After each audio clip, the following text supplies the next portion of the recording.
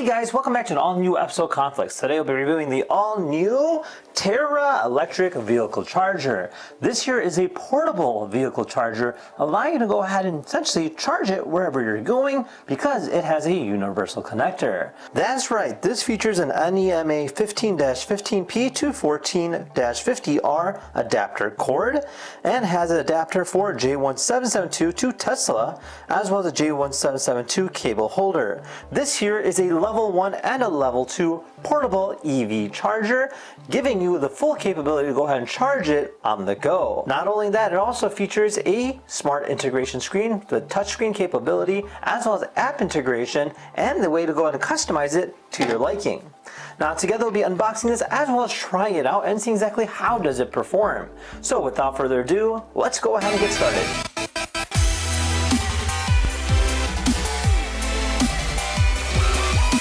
Alright guys, so check it out. So this here's the packaging, this here's the box. They sent us this kit as well as these accessory pieces as well. Now obviously in the modern day world, electric vehicles are literally taking over and they're just about everywhere now. So having a good electric charger is very important.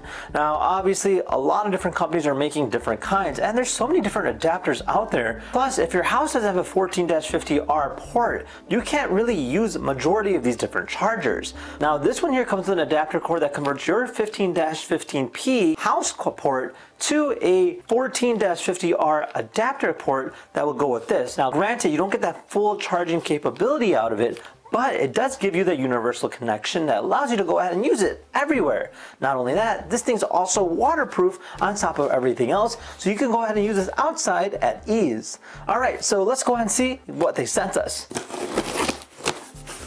Alright. And this here's everything that you need. Literally, you can go ahead and just put this in the back of your vehicle, and if you ever get stranded, you can just go ahead and take this out, find a spot to go ahead and charge it, and you're ready to go.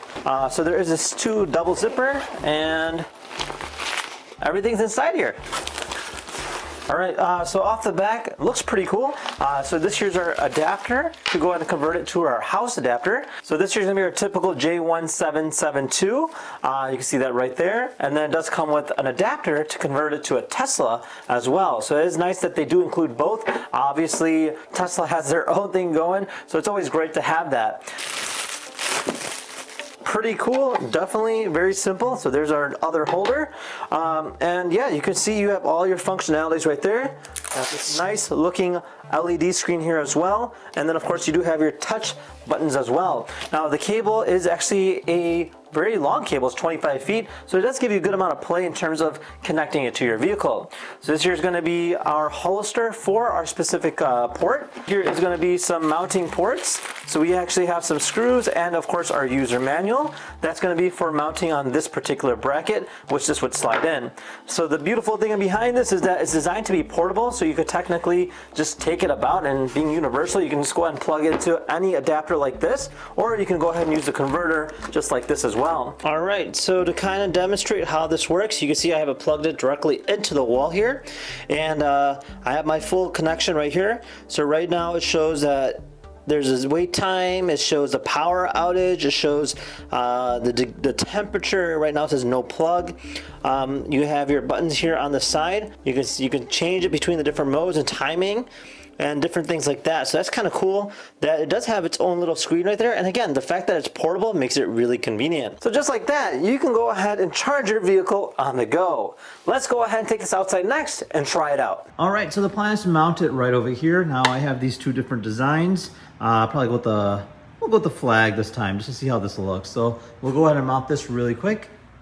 All right, so I went ahead and mounted our holder right over there as well as our holster for a specific charger. And yeah, everything should be here. So let's go ahead and set this thing up.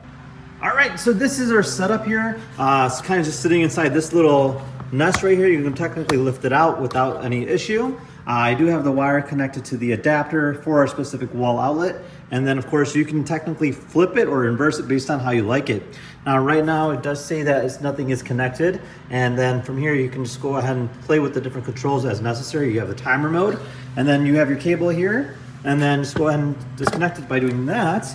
And then this here is our Rivian today. So we're just gonna press this button here to open up this. And let's see if this works.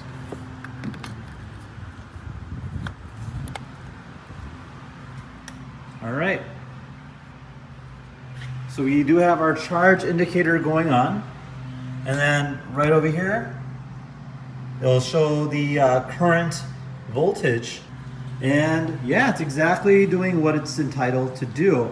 And that is actually great, so it works. Now the nice thing about this is it's fully portable, so I can technically disconnect it, lift it up, throw it in the bag, put it in the trunk, and I'm off to go. So overall, a great concept, and I love the fact that it's nice and portable and easy to use. Now with that said, if you guys have any questions about it, feel free to comment down below. Otherwise, we'll see you in the next video. Take care now, bye-bye.